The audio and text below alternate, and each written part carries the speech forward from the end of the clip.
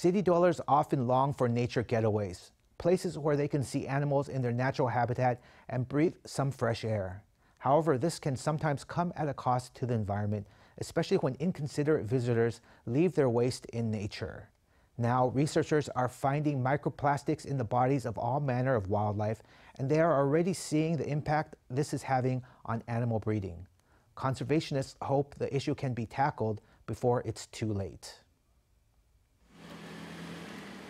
Members of Greenpeace Taiwan and Formosan Wild Sand Conservation Science Center set off into the mountain together. They're headed for Yushan National Park's Lulinshan Trail. The mountain here is more than 2,800 meters above sea level.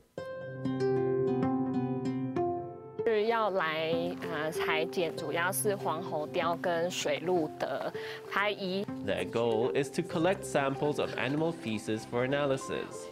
Their main focus is protected animals, such as the yellow-throated marten and the Formosan sambar deer. Each animal has different habits that affect how their excrement is distributed. For example, sambar deer defecate while walking, and they produce lots of excrement. It can be seen everywhere along the trail. 不同的动物个体比较可以去了解它一个比较普遍的状况。 By collecting samples from different animals, we are better able to understand the general situation. We try as best we can to get fresh samples. However, yellow-throated martens are small animals and they produce less bodily waste. The researchers need to search carefully. Martens use feces to mark their territory, and they tend to leave it in high places so that the scent will travel far. Knowing this, the researchers were able to find a sample on top of a large rock.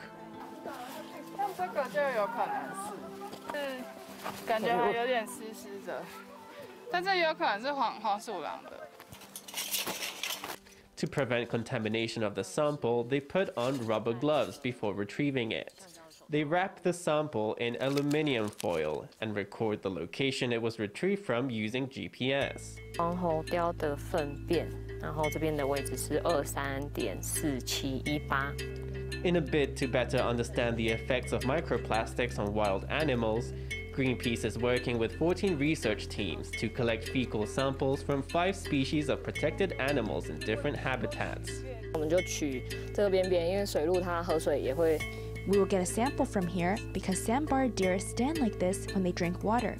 They are likely to drink surface water from here, close to the edge of the pond. After a year of research in the wild, the group has collected over 100 samples of feces, as well as 60 liters of water.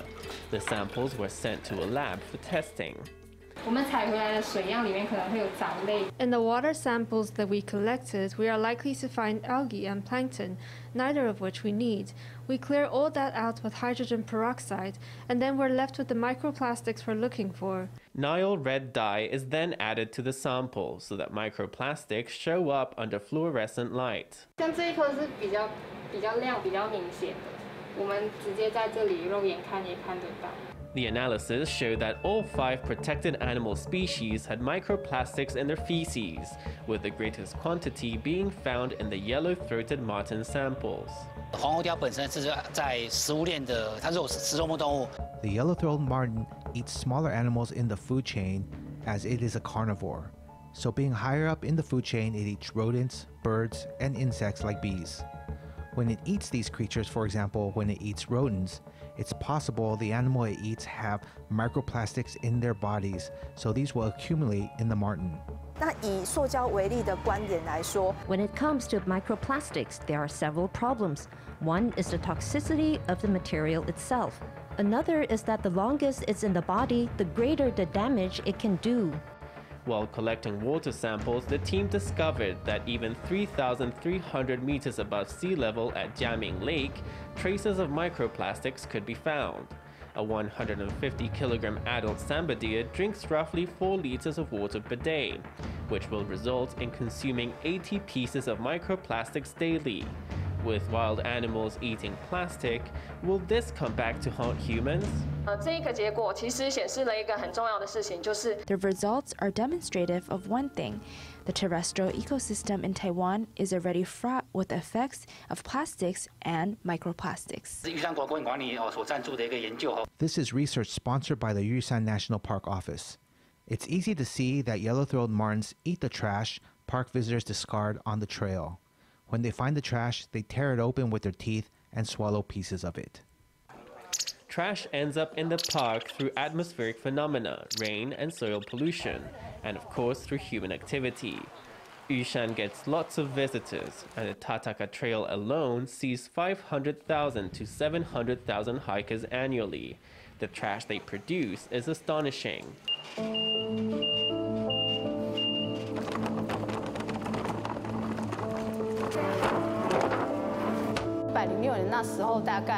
，In 2017, visitors to the park produced 50 tons of waste.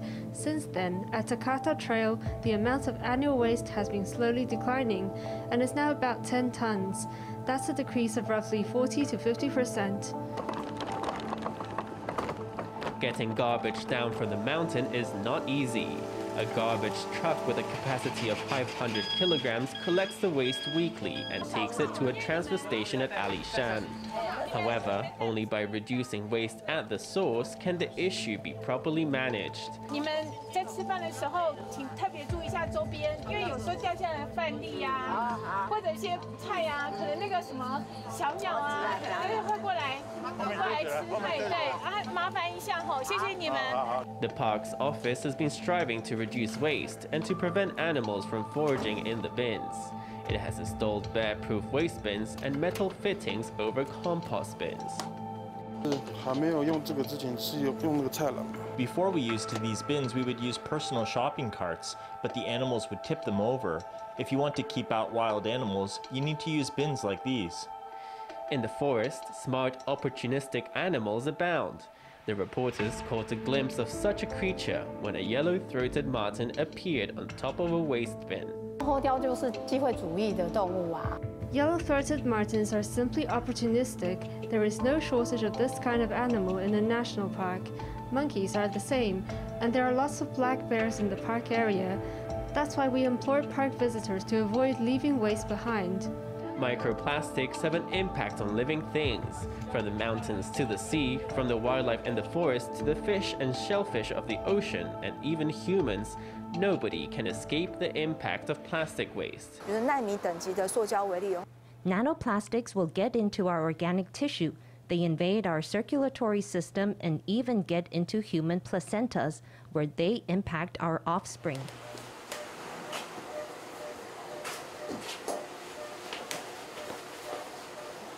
这个绳衣就是用全棉做的，也不是就是，对，它不是这个人工纤维啊，所以连我们这个纽扣都是用全棉做的，所以就是不是一般的这个塑胶纽扣。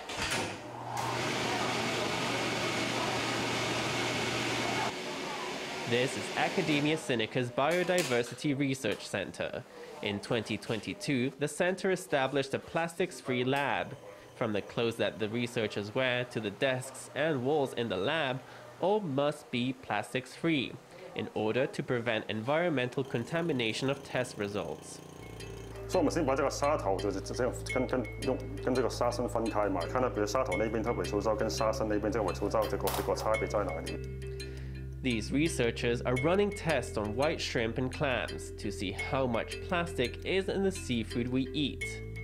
所以第一种就是红色这个纤维状的伪塑胶。 One type we see here is red fibrous microplastics. Another is white granular microplastics. White shrimp have the plastics in their intestines and in their heads. So if we remove these before eating the shrimp, our consumption of microplastics can be greatly reduced. The lab found the greatest concentration of microplastics in the shrimp's heads and advised against eating that part of the shrimp. When it comes to clams, some of the microplastics they contain is expelled when they spit sand out of their shells. In another study, researchers examined the barnacles that attach themselves to rocks and sea turtles. When barnacles stretch out their feeding legs to catch food, they also end up catching microplastics. The researchers looked at both adult and barnacle larvae. The white dots moving on the petri dish are larvae that are only 5 days old. 我看看它就是吸进去这个速度，还有比如说它排出来的这个速度怎么样呀？ The researchers discovered that barnacles that eat microplastics for a long period of time won't be affected by the plastics themselves, but their offspring have tripled the mortality rate. The research on the subject was published in 2020 by academic journal Environmental Pollution. 比如说产物生小孩以后，它的小孩是比较容易死掉的话。 If the offspring that barnacles produce die off more easily, it will be harder for the population of the species to grow. Over the long term, the entire marine ecosystem will be affected. In the mountains, the sea, and on land, plastic is found everywhere. The need to reduce it at the source is urgent. In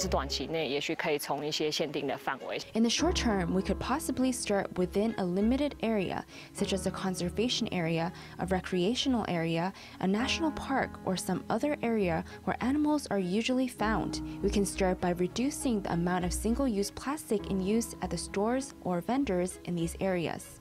Some have said that the waste you discard today will end up on your plate tomorrow.